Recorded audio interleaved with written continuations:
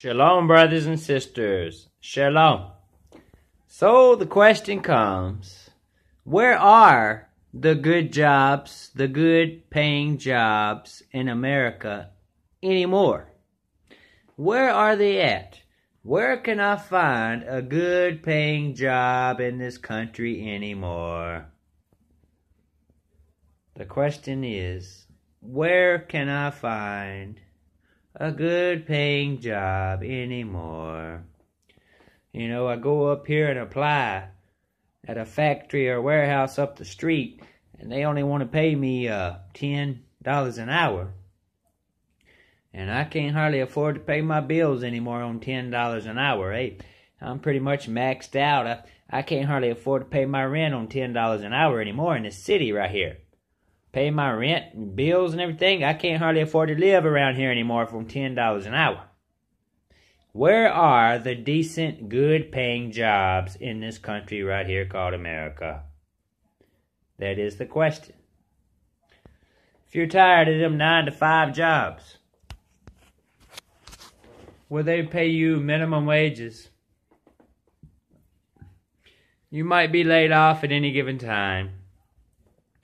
You're not so sure how steady and stable your job really is from one day to the next. They lay off 30 people 1 week. 2 weeks go by. They lay off another 25 people. Each and every week, it seems like, every other week, seems like somebody's getting laid off around here at this place I'm working at. Hey, I bust my ass each and every week for $10 an hour. After they take off them taxes, I'm not bringing home much take-home pay. Where are the good paying jobs in this country right here called America? Well, I'm here to tell you. I spoke to a man 5 or 6 days ago. Now, he's originally from right here in Middle Tennessee. He has 3 children and a wife that live in his home right here in Middle Tennessee. But now he works in East Texas. He has an RV camper set up in a campground close by, nearby the work site that he works at in East Texas. He goes out and camps out in an RV camper for 6 months in East Texas. He's a track hole operator, heavy equipment operator on the oil fields out here in East Texas. Now you can go out here, mind you, he makes $150,000 a year with no formal education.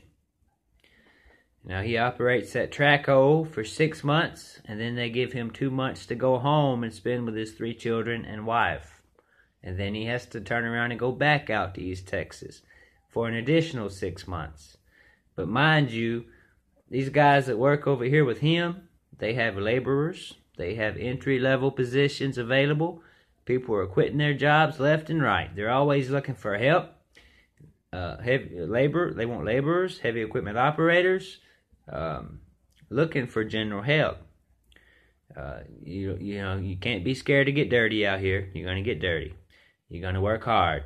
These guys out here in the oil field, East Texas, North and South Dakota, hey, they work 70 to 100 hours each and every week.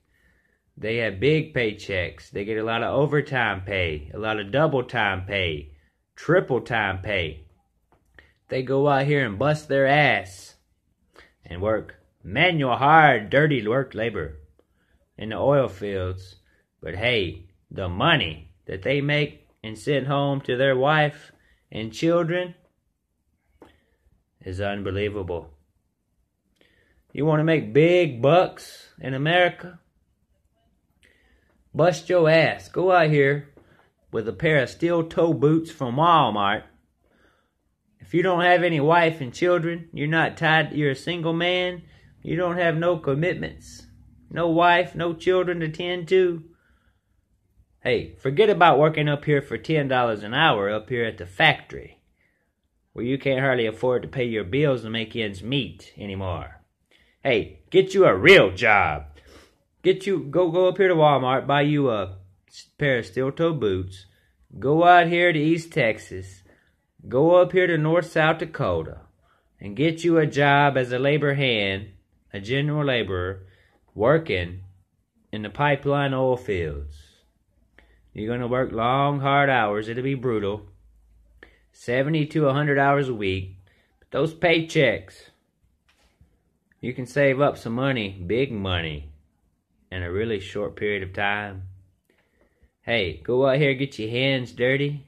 Work hard with your hands and bust your ass and labor intensely with your hands. Hey, all that money you make, send some to the kingdom of the creator of the universe.